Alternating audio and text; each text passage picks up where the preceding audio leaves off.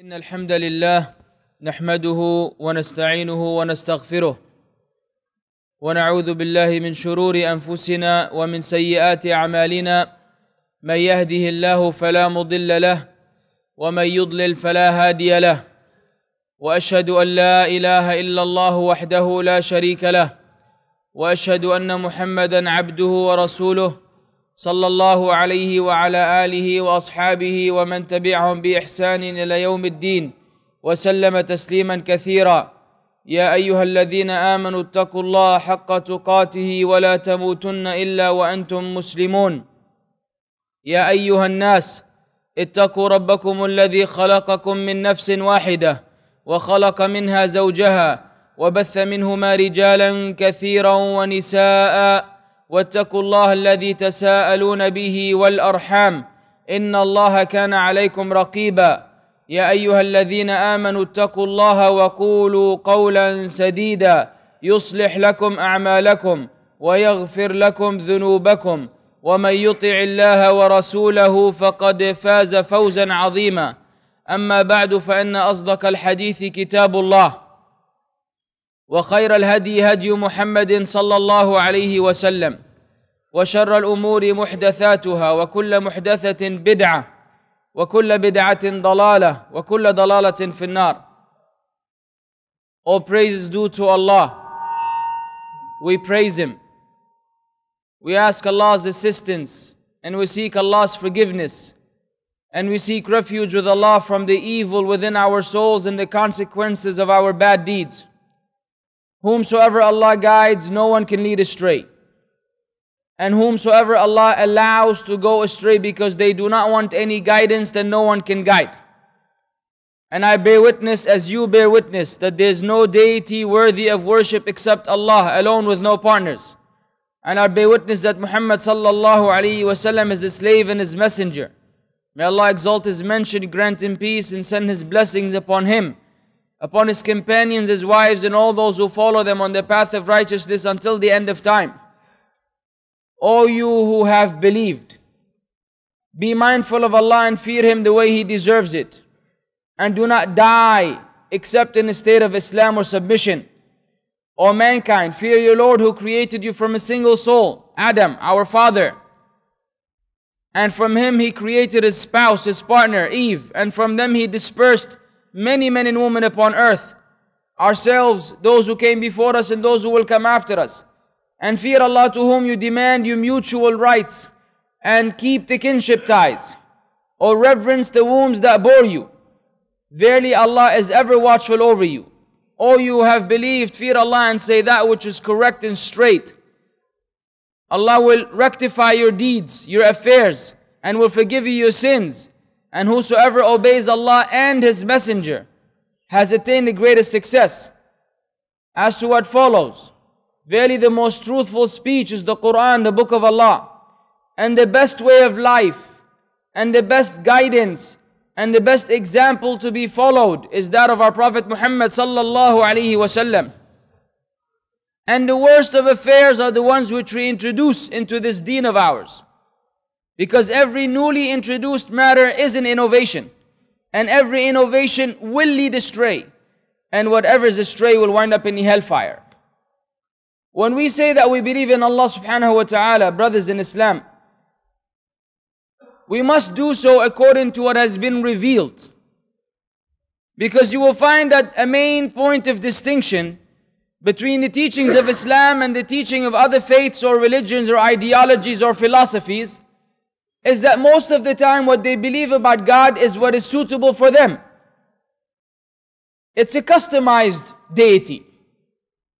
They add and delete, and they increase and decrease as they see fit. So it's more like they have created their own God as opposed to believing that God created them. However, when we come to Islam, we find that this door has been closed completely. Everything that you and I need to know about Allah Azza wa Jal has been revealed explicitly. There's no ambiguity, there's no confusion, and there's no chaos in what we believe. We believe in the names and attributes of Allah because Allah has names which we call on Him by, and He has attributes which we believe in, that have an effect on us in our lives. And it is not for a believer to follow the way of other religions by rejecting anything which Allah described Himself with. I'm saying this because there's a quality of Allah Azza wa Jal which we should believe in as believers. And sadly, as I address you at the moment, the number of Muslims around the world who don't believe in this attribute are many. And I'm glad and I hope that you don't know them.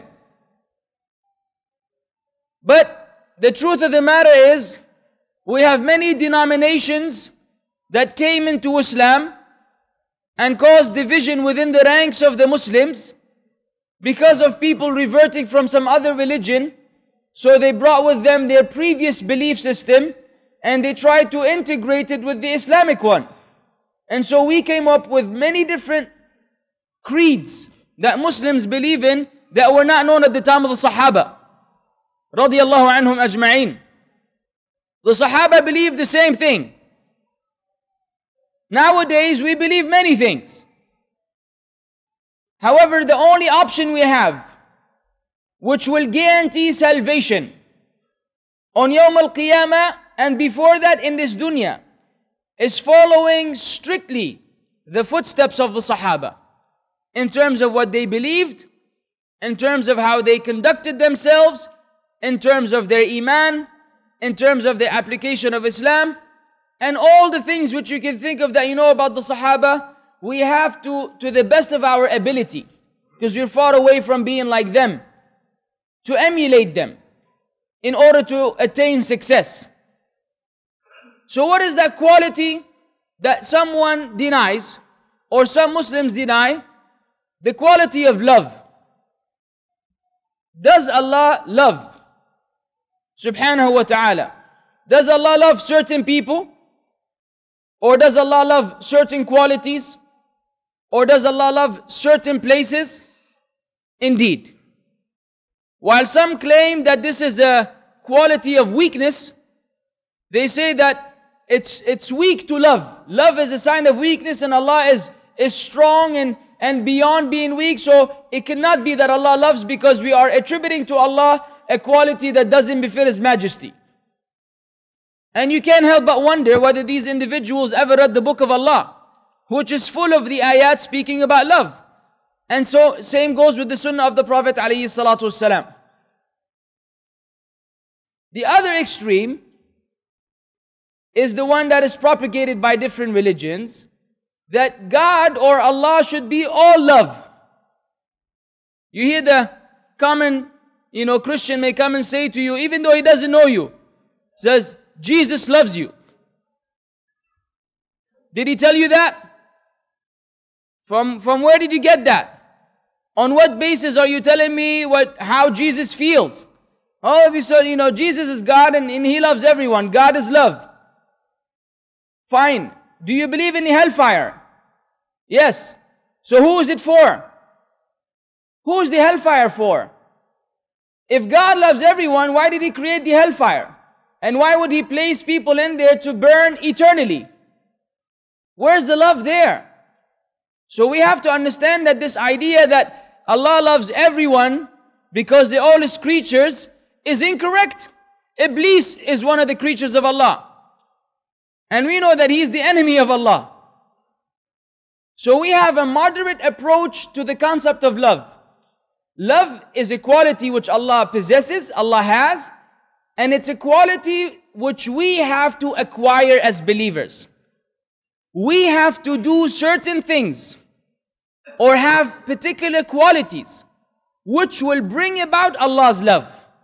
And this is the subject of the khutbah. What are the things or the qualities which Allah loves? And do we have them? In case we don't have them, alhamdulillah, we can start working on it.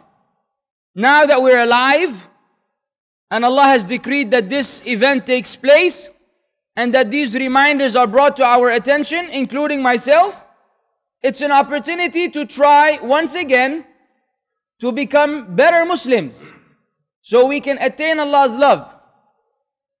Because there's nothing more valuable in this whole entire world than being loved by Allah. Forget about being loved by your spouse and by your boss and by your colleagues and by your friends and even by your parents. If everybody on earth loved one of us and then we wound up in the hellfire, this love will not be able to do anything in regards to minimizing or decreasing the punishment in hell. That love will not save someone from the punishment of Allah. That love will not intercede for anyone on Yawm al-Qiyamah. However, if Allah loved the person, then even if the whole of mankind conspired against this person in an attempt to make him to go to the hellfire, and Allah loves this person, had decreed that he will not enter the hellfire, no one will be able to change that on Yawm al-Qiyamah. So what else do we want? Nothing. Once we acquire the love of Allah, everything else is easy and insignificant. So what are the qualities? We have to read the Quran. Allah Azza wa Jal mentioned in numerous ayat the verb yuhibbu, because the noun is hub, or the adjective as well, and the verb is yuhibbu. Of course, in Arabic grammar it gets more complicated. That's not the time to explain. But whenever you read in the book of Allah and you read the term Inna Allah yuhibbu, know that it's saying verily Allah loves. So the first ayah which Allah Azza wa Jal mentions, or the first ayah which I will quote from among those which I mentioned, is the statement of Allah Azza wa Jal, وَأَحْسِنُوا إِنَّ اللَّهَ يُحِبُّ الْمُحْسِنِينَ. أحسنوا, this is a verb. It's a command. It's an imperative sentence. And ihsan is usually translated as good. But that's not good enough. The actual translation is excellence. Ihsan is excellence. So excel, meaning go to the top. Do the best which is within your ability. And what is the end result? Verily, Allah loves those who excel. Ihsan is explained by the scholars as being three things primarily. Badhlun nada, to spend from what Allah has given you, not necessarily money. Anything which Allah gave you, position, status, you're respected in your community, anything which you can do to help Muslims.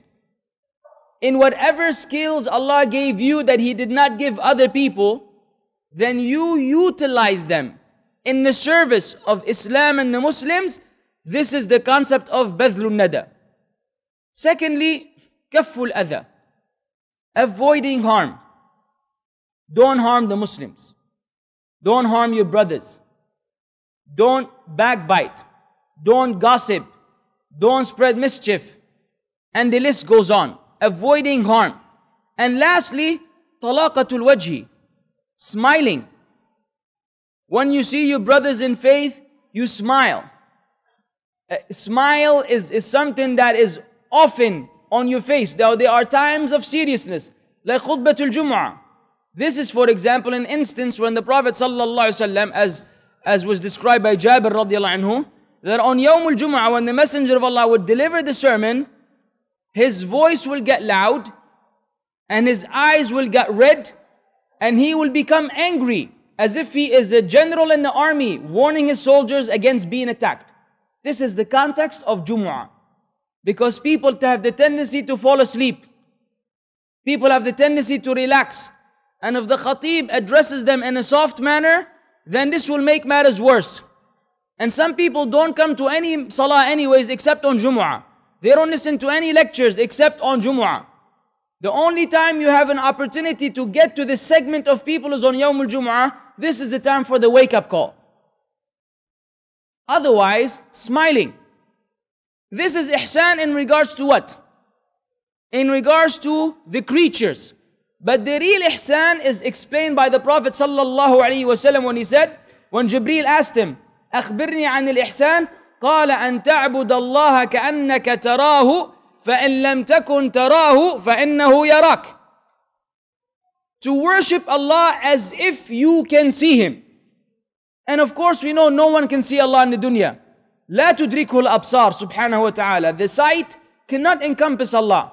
The believers will see Allah Azza wa Jal in the life to come. But in this dunya it cannot happen. Even Musa alayhi salam, Musa with his status amongst the messengers from Ulul Azm, from the 5 mighty messengers, he asked Allah to see him in the dunya. قال ربي أرني أنظر إليك. He said, my Lord, allow me to glare at you. قال لن تراني. Allah said, you will not be able to see me.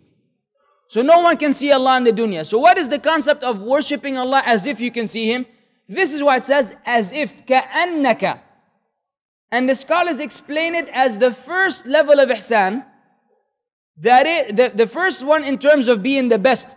Meaning you have such desire, such love in worshipping Allah, it is as if you are there. It is as if you are looking at Allah and doing the ibadah right in front of Him. How would you do it? Right now we believe Allah sees us even though we don't see Allah. But if we were to see Allah in front of our eyes, what kind of salah would you make? If you were to pray before Allah and you're looking at Allah subhanahu wa ta'ala, do you think you'll be able to scratch the whole time in the salah and get busy with whatever people do nowadays? No, you'll have the best salah in your life. This is the concept. And that's why we can attain this level without having to see Allah Azza wa Jal. But if we're unable to, which is the sad state, then you and I should know that Allah sees us. I'll give you a worldly example. 2 employees hired by 2 different companies. Each one of them has his own room. And both are given a job to do that requires dedication and effort and so on and so forth. One office has a camera, surveillance camera, that the employee can see. And that camera has a television screen that is viewed by his mudir in the main office. The other one does not have a camera. You will find that if you were to be in that predicament, you would do a better job and you will be more efficient when you know that the camera is looking, because you know you can't have a personal phone call, nor can you put your feet on the desk, nor can you just hang out or fall asleep, because you're worried that the boss will see you, and if he sees you, you're out. But when there's no camera, you may take a short nap, or spend your time chatting, or do something else until the mudir comes in, then you fix yourself up quickly. This is the idea, this is human being. Why? Because the concept of being monitored will affect us. We have to behave a certain way. And to Allah belongs the best example. So when we keep in mind that Allah sees us, we can't go anywhere. Even if you are behind closed doors. Even if no one can see you. Once you want to start that computer or that TV or that whatever thing you were about to watch, and you remember that Allah is watching you, you will feel ashamed. You will lower your gaze when a woman goes by. Or when if it's on TV or something, even though no one is there. Why? Because you know Allah sees you. This quality, if it's missing, then there's nothing that we can do for one of us. It becomes like a hopeless case. But this is ihsan which Allah loves. So the question which we should ask ourselves, are we from the muhsineen? Can one of us say, yes, I am from the muhsineen? If so, congratulations. Alhamdulillah, big ni'mah from Allah. If not, then we don't despair. And we work on rectifying our condition so we can reach that level. The second ayah is the statement of Allah Azza wa Jal, Inna Allah yuhibbu at-tawwabina wa yuhibbu al-mutatahhirin. Verily Allah loves those who often repent, and He loves those who purify themselves. And the ayah is miraculous in a sense that it deals with external and internal purification. Allah loves the tawabin. Tawbah is an action of the heart. And mutatahirin, those who purify themselves.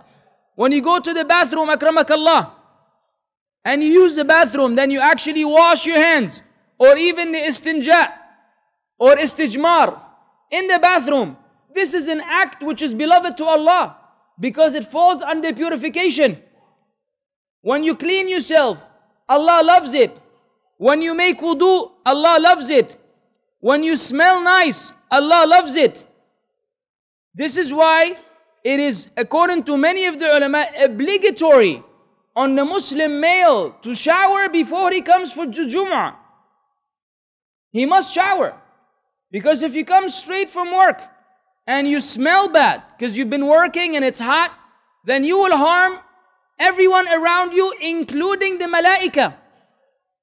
And there's nothing more repulsive than someone walking by and then you have to go like this afterwards. And this is a quality which Allah hates. Because Allah loves those who do the opposite of that. Those who cleanse themselves, who look after themselves. That's how the Prophet ﷺ used to be. His sweat was perfume. This is how good he smelled, alayhi salatu wasalam. So this is the minimum requirement for Jumu'ah. To dress for the occasion. To distinguish this day from other days. So that we know it's a Jumu'ah. We feel it's a different day. We don't treat it like any other day or any other salah. Allah loves the mutatahirin. At-tawwabin. We have tawbah, we have ta'ib, and we have tawwab. Tawbah is repentance. Ta'ib is someone who repented. Could be 2 years ago. It could be something that he does occasionally. Tawwab is someone who always, often, consistently repents. It's called in Arabic, sighatul mubalagha. It's a form of exaggeration or hyperbole. When you do something consistently. That's why when someone is a big liar, he always lies, they say, kadhab. You can say kadhib. He lied. Kadhab, he's someone who's a repulsive liar. He's always lying. Tawwab is someone who's always repenting. Why? Why would someone be always repenting? Because we're always sinning. Does that mean that we should sin all the time and do tawbah? Or does it mean that we shouldn't sin to begin with? We should not sin to begin with. And that person is more beloved to Allah than the one who sins and falls and then repents. But the beautiful thing about Islam is that when one of us sins and no one knows about the sin, you don't have to go confess to anyone. And you don't have to expose yourselves before the people. And you don't have to wait for some other person to forgive you. If the sin is between you and Allah, then between you and Allah you repent. And Allah Azza wa Jal will forgive that sin.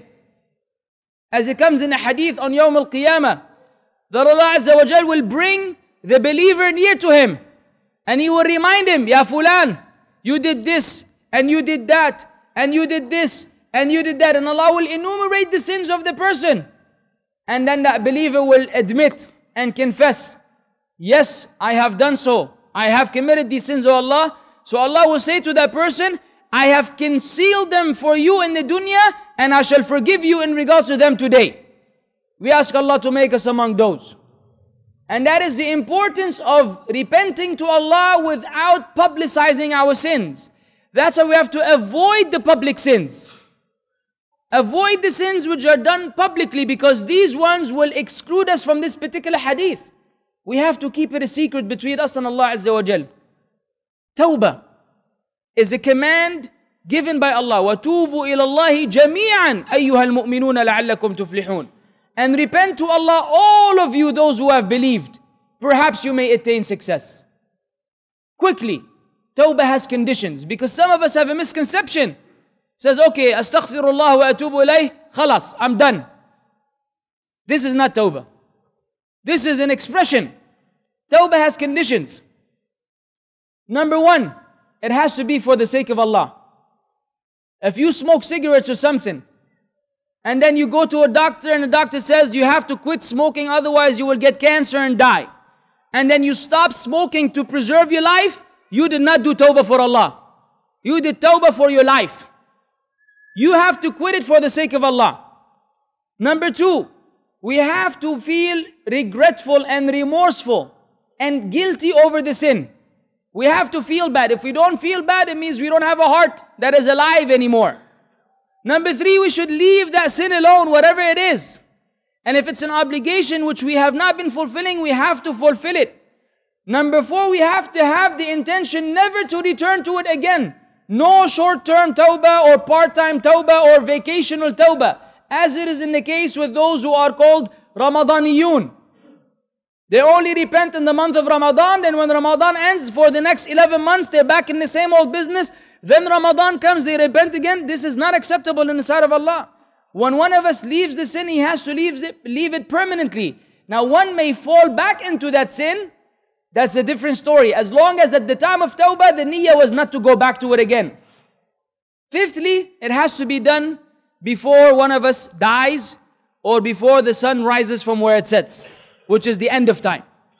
These are the conditions of tawbah which we should have for every single sin. So the question is, are we actually fulfilling the conditions of tawbah to attain Allah's love? This is a question which we should ask ourselves as well. And in the second khutbah, inshallah, we'll discuss the last quality. أقول قولي هذا وأستغفر الله لي ولكم فاستغفروه. الحمد لله رب العالمين وصلى الله وسلم على نبينا محمد وعلى آله وصحبه أجمعين. Frankly, the ayat are too many to enumerate, but we will conclude inshallah with one more ayah. And that ayah actually encompasses all of the other ayat, and it addresses them as well, even if we don't give them their own mention. And that ayah is the one which we should memorize, because it has to do with the Prophet sallallahu alaihi wasallam. And it is none but the statement of Allah Azza wa Jal, قُلْ إِن كُنْتُمْ تُحِبُّونَ اللَّهَ فَاتَّبِعُونِي يُحْبِبْكُمُ اللَّهُ وَيَغْفِرْ لَكُمْ ذُنُوبَكُمْ وَاللَّهُ غَفُورٌ رَحِيمٌ. Say, meaning Allah is telling the Prophet sallallahu alaihi wasallam to say to people, Muslims and non-Muslims, those who were during his time and those who will come towards the end of time. Say, if you truly love Allah, then follow me. Meaning the Prophet sallallahu alaihi wasallam. Allah will love you and will forgive you your sin, and verily Allah is the most forgiving, most merciful. In this particular ayah we learn that the claim that we love Allah has to be substantiated by an action. Because people are very good in claiming. Anyone can tell you that I can do anything, but you really know whether that person is capable or not when the time comes for that performance, when the time comes to prove it. So you ask any believer, do you love Allah? No one will say no. In fact, if he were to say no, he would leave Islam. So naturally, when you say you love Allah, yes, of course. But Allah Azza wa Jal challenged us in this ayah that claim has to be proven. If you truly love Allah, then follow the Prophet sallallahu alaihi wasallam. What is the result? Allah will love you. I mean, the ayah began by us trying to prove that we love Allah, and the result is that Allah will love us. If one of us loves Allah, that's not a big deal, because we are worthless slaves of Allah, and Allah is the majestic. So it's normal. But when Allah the majestic loves a slave of his, that's a big deal. So the result of that is that Allah will love one of us. How? By following the Prophet sallallahu alaihi wasallam. Alhamdulillah. Everything we need to know about the Prophet sallallahu alaihi wasallam has been conveyed to us. Anything which will get us closer to Allah has already been taught. So why is it that Muslims continue to turn away from the Sunnah of the Prophet sallallahu alaihi wasallam and favor over him other people and other thinkers and other philosophers and other doctors and other I don't know what? Seems that we want to follow everyone but the Messenger of Allah sallallahu alaihi wasallam. And this is, by the way, why we are where we are today. This is why the ummah is suffering. This is why we need a lot to go back to what we used to be upon before. This is why we've been humiliated by our enemies. This is why all of the calamities have befallen us. Because we have turned away from the way of the Prophet ﷺ. His way was the successful way, which Allah revealed, and therefore Allah granted him and the Sahaba success. And that requires a lecture of its own. But the time doesn't allow. I will conclude by quoting a hadith, which inshallah should serve as an encouragement for each and every one of us to attain these qualities which Allah Azza wa Jal loves. And a hadith which is collected by Bukhari and narrated by Abu Hurairah radiyallahu anhu wa ardah, he said that the Prophet sallallahu alaihi wasallam said, إذا أحب الله عبدا نادى جبريل فقال إني أحب فلانا فأحبه. If Allah loves a slave of his, then Allah will call on Jibreel alayhi salam. You all know Jibreel. And he will tell him, verily I love Fulan. Fulan means X person, meaning you, whatever your name is. Allah will call on by the name of that person, telling Jibreel, I love such person, so you love him. Then Jibreel will love that person, so Allah loves that person. Then Jibreel will love that person. Then Jibreel will call on to Malaika, the inhabitants of the sky, and he will say, verily Allah loves that person, so you love him. Then all of the Malaika will love that person. ثُمَّ يُوضَعُ لَهُ الْقَبُولُ فِي الْأَرْضِ. Then Allah will place love and acceptance for that person on earth. Can you imagine, ya akhi, that Allah loves you and Jibreel loves you and the Malaika love you and all the righteous people love you? What else do you want? Isn't this worth striving for until we die? Isn't this the ultimate objective in life, to be able to enter paradise? Absolutely. But the hadith continues. The hadith continues by stating, and if Allah hates a slave of his, he will also call on Jibreel. And he will tell him that he hates that person, so Jibreel will hate him. Then the Malaika will hate him, then Allah will put hatred for him on earth. Wal-'iyadhu billah. Conclusion. You're sitting here now. You're one of these two. You're one of these two. Either Allah has already stated to Jibreel that He loves you, and so therefore all of the Malaika, including Jibreel, love you, or the other way around. La qaddar Allah. And brothers and sisters, we cannot afford to be the second.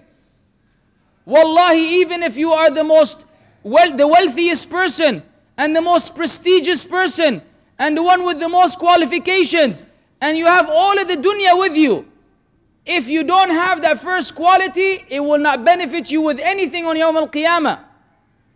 But you could be barely surviving, barely making ends meet, don't have enough salary, struggling every month, sending the money back home to your family, you don't get to eat properly, yet you are from the first. Wallahi, no one is better than you. No one is better than you. So from today, we have to realize what is it that we're missing out on, and where do we stand in regards to the love of Allah. Have we even been thinking about this? Have we been striving for it? If not, then like we learned in Tawbah, we do Tawbah now from this major deficiency in our deen, this major shortcoming. And Allah is merciful. Alhamdulillah, Allah is you read it from the Fatiha. Allah is so merciful, and He's so happy that when one of us returns, that Allah Azza wa Jal will immediately accept this person. All we have to do is have that conviction and determination. And it doesn't take much. So let us begin today, inshallah, and strive to be righteous believers, so that the ummah will be righteous, and Allah will bring back the honor of our predecessors to ourselves and the following generations. And verily that is easy for Allah. Allahumma ya muqallib al-qulub, thabbit qalbi ala dinik. Allahumma ya musarrif al-qulub, اصرف قلوبنا على طاعتك. ربنا لا تزغ قلوبنا بعد إذ هديتنا وهب لنا من لدنك رحمة إنك أنت الوهاب. ربنا آتنا في الدنيا حسنة وفي الآخرة حسنة وقنا عذاب النار. ربنا اغفر لنا وللمسلمين في كل مكان وارحمنا برحمتك وردنا إلى طاعتك ردا جميلا إنك ولي ذلك والقادر عليه والحمد لله رب العالمين وصلى الله وسلم على نبينا محمد. أقم الصلاة.